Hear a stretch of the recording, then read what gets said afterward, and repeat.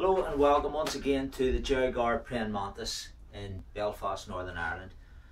Today we're going to look at some hand positions from your basic forms.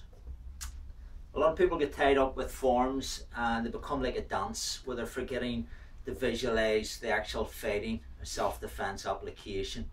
So we're going to look at the mantis hands, which is practiced in all of your forms. Mostly first form, you're building your guard. So we're going to look at some applications of this, and hopefully you'll start to visualize what you're actually doing when you're performing your praying mantis forms.